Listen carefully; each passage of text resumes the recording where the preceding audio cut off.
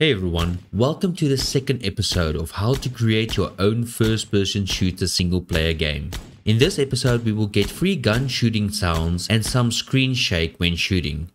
If you want to follow along with this series, check out the card that displays at the top right for the playlist. Note that if this tutorial helps you out, then make sure to drop a like. If you want to learn even more regarding game development, then consider to subscribe, and just dropping any comment down below helps the channel out a lot. And join the Discord. I would love to hear more with what you guys are busy with, and back to the video. I found the free sound effects pack. The link is inside of the description. Make sure to open up your Unity asset store and add the package to your assets. When you have the project open, go to Package Manager and then search for free sound effects pack. Download the package, and once you have it downloaded, import the package. Drag the imported package inside of the imported assets folder. Open up the gun script and create a new variable, private audio source called gun sound. In the awake method, we will then give gun sound a value by saying gun sound equal get component and pass in the type audio source. Let us go back inside of Unity and add the audio source. Go inside of the free sounds effects pack we have imported and choose a gun sound of your liking and drag it in as a component on the gun prefab where the gun script is located.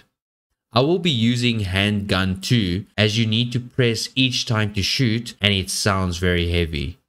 Make sure to untick awake as we don't want the sound to play once the game starts. Head back into the gun script, and in the shoot method we call above the raycast head gun sound.play. When we press the shoot input button, then the audio will play. Now that we got the sound working, just remember to go back inside of Unity and click on the player prefab inside of the hierarchy and click on overrides and apply all changes that was made. Head inside of the player prefab and select the player follow camera game object. It has the cinemachine virtual camera component attached, which is following the player camera route. If we look a bit down, we will see that noise is set to basic multi-channel purlin. In the noise profile, we will use the 6D shake noise and then make sure we adjust amplitude gain via the script to make the camera shake. Pivot offset at Z is 1, which I will set to 0 as I want the camera to be all zeroed out, and then make sure amplitude gain is 0 for now and make the frequency gain 5. We can adjust the amplitude gain to 2 and play the game. You will then see how the camera shakes. Stop the game, and now we create our cinemachine shake script. Go to the scripts folder and create a new C# script called cinemachine shake and drag the script on our player follow camera inside of the player prefab. Open up the script and remove the start and update method. At the top, we want to add using cinemachine. We can then make a private cinemachine virtual camera variable called cinemachine virtual camera and another variable called private float shake timer, which will handle the duration we want to shake the camera for. Create a private void awake function, and inside we can create cinemachine virtual camera equal get component cinemachine virtual camera. This will get the component where this script is attached to. Create a new function called public void shake camera and pass in float intensity and float time. We will be able to call this function whenever we want the camera to shake and pass in the time we want it to shake, and also adjust the intensity of what the shake should be. Inside the function, we want to get the noise profile we set in the inspector on the camera.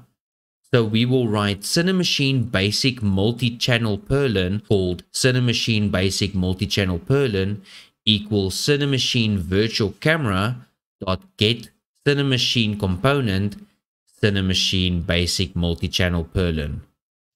Now we can use the variable to adjust the amplitude gain, so we will write cinemachine basic multi-channel purlin dot m underscore amplitude gain equal intensity.